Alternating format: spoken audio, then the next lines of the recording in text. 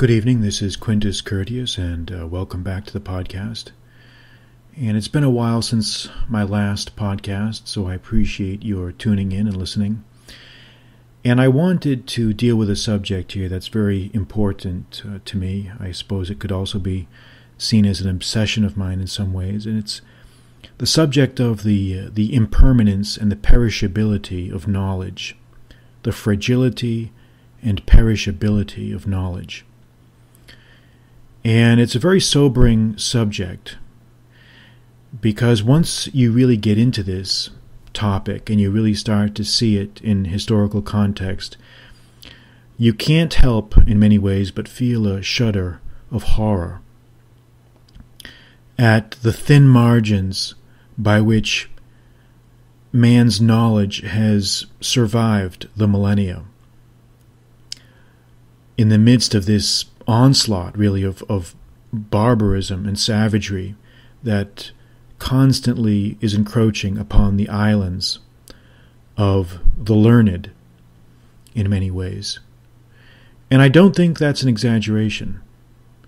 I think we have to be conscious of the fact that what we think is so permanent, what we believe is so durable and everlasting, in many ways is very, very fragile and can be taken away and vaporized at the blink of an eye. And I think we really need to reflect on that. And that's something that I hope that you will take away from this podcast. You know, I've been reading a very, very good book, and it's called Ancient Libraries.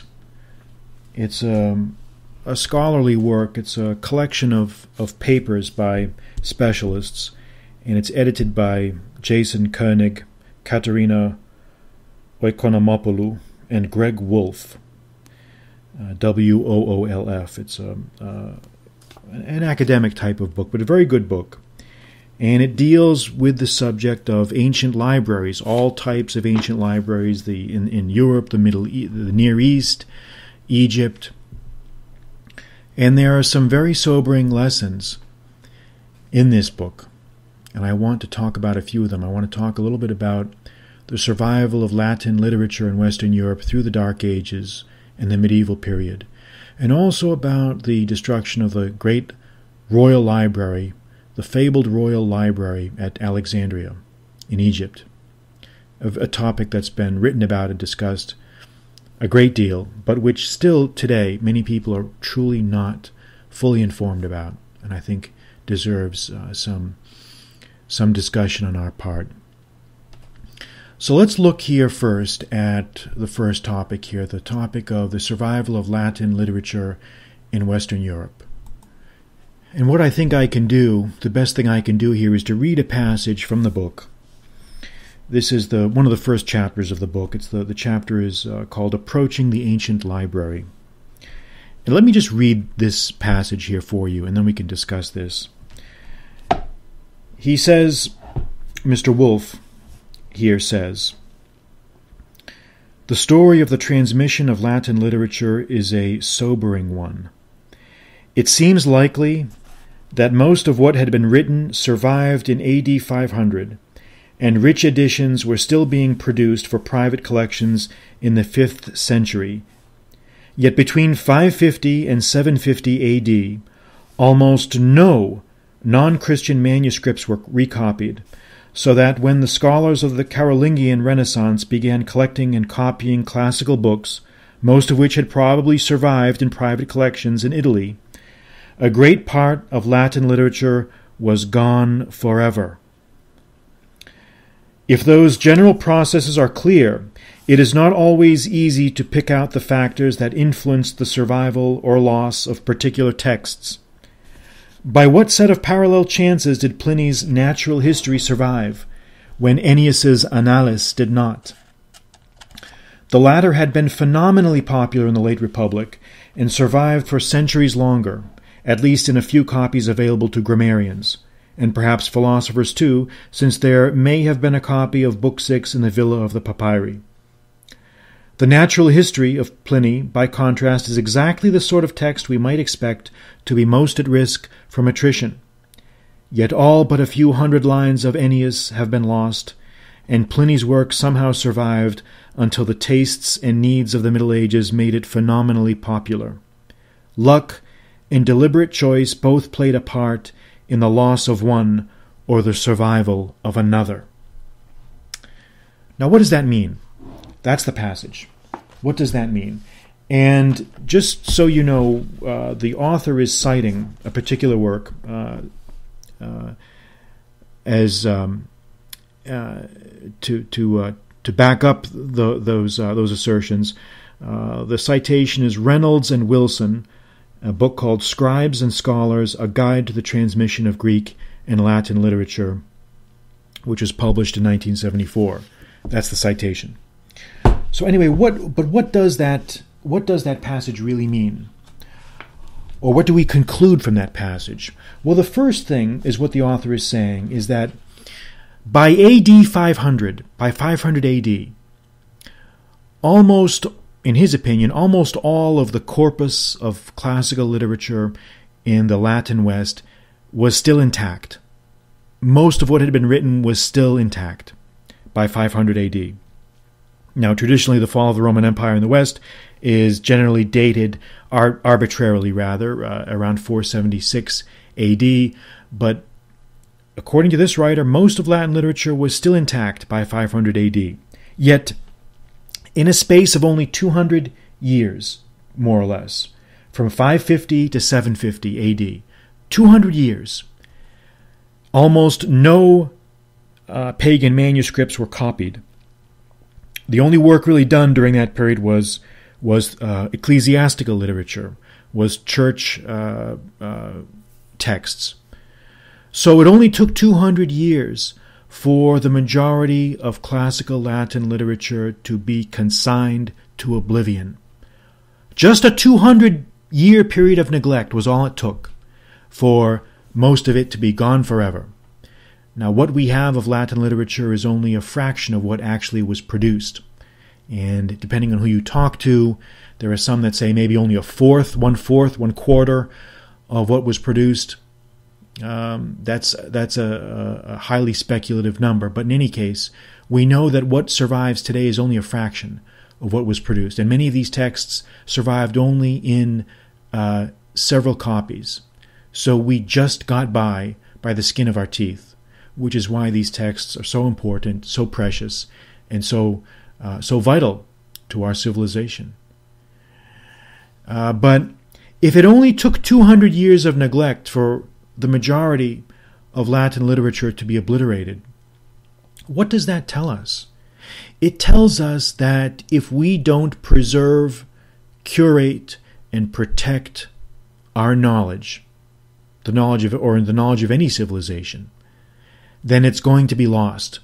We can't take things for granted. We cannot be idle. We cannot sit on our hands. We can't be complacent. We can't think that, if it's here, it's great, it's gone. This is not like it was, 1,000 years ago. Things are different now. We have the internet. We have electronic bullshit. Bullshit. I don't buy it. In many ways, I think you could argue that the very ease of availability of knowledge makes us even more complacent than people may have been back in those days. We don't know. We just don't know. But I see around me the cavalier and the lackadaisical attitude that knowledge is treated with, and it's a great cause for concern. Because when you have this attitude, you're not going to do what you need to do to protect your cultural heritage. And this is a real problem. And the second part of the quote, he talks about, you may not have picked up, but the author is talking about the survival of Ennius. Ennius was a classical Latin poet, very popular in Rome. Almost nothing of his work survives today, but he was extremely popular, and yet his work has been completely obliterated by time. And yet Pliny's Historia Naturalis, which is a multi-volume, almost an encyclopedia really, of botanical, geographical, medical, artistic knowledge, That has survived in its complete form. So how is it that something that probably one would have expected to be consigned to oblivion survived, and yet something that was so popular did not? We just don't know. We just don't know. And I think it just really tells us the randomness of fortune, the intervention of fate, and the ultimately the perishability of knowledge. And I think that we have to be constantly on our guard, because every generation has to be manning the machetes. They have to be manning the scythes. They have to be pruning back the jungles and the tangled overgrowth of barbarism and savagery to keep that at bay and to ensure that knowledge and scholarship survives. Because without that, we're no better than the beasts. We truly are no better than the animals. And I just find, to me anyway, I find that very, very sobering. I mean, Latin literature lasted for, if we consider when it began, let's say, 250 BC Latin literature had a run of many, many hundreds of years, and yet it only took 200 years, which in historical time is not very long at all. It only took 200 years for most of it to be obliterated. And then when the Carolingian scholars, Alcuin and Charlemagne's corpus of copyists around 800 AD, started to re-examine what was left to try to disseminate Latin literature, they had not much to work with at that time. By that time, a lot of it had been lost already, because papyrus is it decays. It's fragile. It's not like vellum. It's not like modern paper. It's unless texts are copied and widely produced, they are not going to survive. And this is something that should be very, very sobering to us. And I don't know why. I don't know why more people aren't really reflecting on it, because to me, I think it's very sobering. And here's another quote here along the same subject. The author says, "At Constantinople, the tradition of creating and developing imperial libraries remained unbroken, if more energetically in some periods than before. Nearly 300 works of classical scholarship were summarized by the 9th century patriarch Photius in his Bibliotheca. During the 8th century, the Abbasid Caliphate sponsored a great campaign of translation which, among other things, created Arabic versions of the mass of philosophical, scientific, and technical prose available in Greek or in Syriac or Pahlavi translation, and stored them in a court library, the Beit el-Hekmah. Some of the originals must have survived in the municipal libraries of the former Eastern Roman provinces, and some were consulted in Constantinople. The situation in the West was different. There is little evidence of anything resembling a library north of the Alps between the 6th and mid-8th centuries AD. The classical holdings of the great monastic libraries that appeared during the Carolingian Renaissance, libraries like those at St. Gall and Lorsch, may have depended ultimately on a small number of exemplars surviving in private aristocratic collections and school collections rather than on the relics of great Western libraries. The history of the book is a complex one, marked by periods of gradual loss, alternating with energetic episodes of copying, dissemination, and accumulation.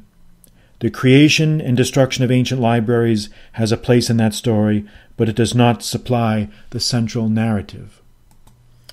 Well, that's the quote anyway, and we can debate how much of that we want to take at face value or how much we want to believe, but I think the outlines are generally factual. And again, on the subject of the perishability of knowledge, I tweeted earlier this past week, I happened to see an article about the University of Notre Dame is decided to cover up some murals, some artistic murals that were done in the 1880s that depicted the Columbus's discovery of the North American continent. And I guess these were just murals, and I saw a few of them. They looked relatively harmless, just standard late 19th century murals, and I guess they were covering them up because They did not want to offend anyone. And, you can say that, what difference does it make? What's the big deal? Who cares? But I think it does. I think it is a very important, I think it's a very significant thing, because I think when we talk about the destruction of knowledge, one of the primary drivers of that is neglect. Neglect. It's not so much a catastrophic, malicious destruction of things that attrites away our corpus of scholarly knowledge. It's apathy. It's apathy that does it. It's neglect.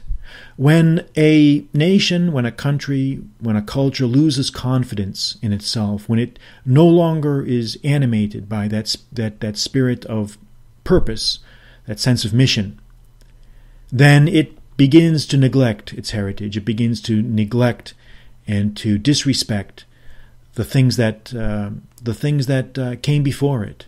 And that's a very, very dangerous road to go down, because once you do that, you leave yourself open to the gradual and almost imperceptible loss of things over time.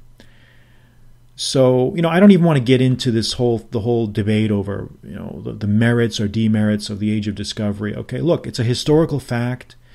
It was a central books. I've read some very, very good books that say that point out how it was a central feature, not just in the history of the world, but in the biology of the world. You had two zones that had been hitherto separated coming into contact, and there was a tremendous exchange and fusion of everything, really: knowledge, fruits, vegetables, cultural intermingling. It was a very, very central process. In many ways, that's not fully understood today. And to just say that we're not going to look at that, we're not going to study that, we're not going to talk about that, to me is a great tragedy. And it really says that we've lost our confidence, we've lost our ability to look at the past with an objective eye. And I find that very, very dangerous, a very, very dangerous precedent. Now, the second issue I wanted to deal with in this podcast is the destruction of the great library at Alexandria in antiquity. And this is something that is known by many people. It's a very famous. Readers or listeners may be aware that during the Hellenistic period, the Ptolemaic rulers of Egypt established a great library, a royal library and museum at Alexandria. And it was one of the great libraries of antiquity, along with Pergamum and a few other places. Rome had a number of imperial libraries, which I won't go into, but Rome had actually a number of libraries, which are discussed in the works of Aulus Gellius. But the Library of Alexandria is the most famous, and we don't know exactly what its holdings were, nor do we really even know exactly where it was. We have a general idea, but not a complete picture. But according to various accounts, it probably held several 100,000 volumes, and it vanished. It's gone. It's gone today, and it's clear now. The latest scholarship that's been done. It's for some time it was blamed. The destruction of the library was blamed on the Islamic conquest, and that theory has been decisively discredited back in the 19th century. The work of and you can find that quoted in J.B. Bury's Decline and Fall of the Roman Empire. The annotated edition has very good work that debunks that theory. But the loss of the library happened gradually over the centuries. It happened gradually over time. From the first real disaster to hit the library was during the time of Julius Caesar, when he was involved in the Civil War. They say that, I think it was 48 BC, when he landed at Alexandria, he burned the ships of one of his rivals, and the fire spread on the docks, and the fire either partially or completely consumed the library there.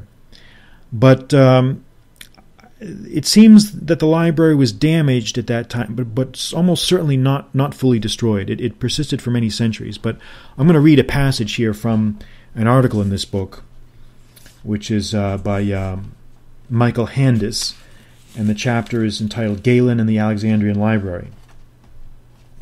So let's look at that and then discuss what he says. He says, "When was the Alexandrian library destroyed? We know that Julius Caesar set fire to his enemy Pompey's ships in the harbor of Alexandria in 48 BC, which spread to the docks. Did Caesar destroy the library? There are scholars who believe he did, just as there are scholars who dispute the claim. Was the library destroyed in 215 AD, when Caracalla's troops looted property and slaughtered Alexandrians for an insult done to him? In 273 AD, when Aurelian retook Alexandria from the usurper Zenobia of Palmyra, much of the palace district, where the library and museum were supposedly located, was destroyed. In 297 AD, Diocletian brutally crushed a revolt in Egypt and deported half the population of Alexandria.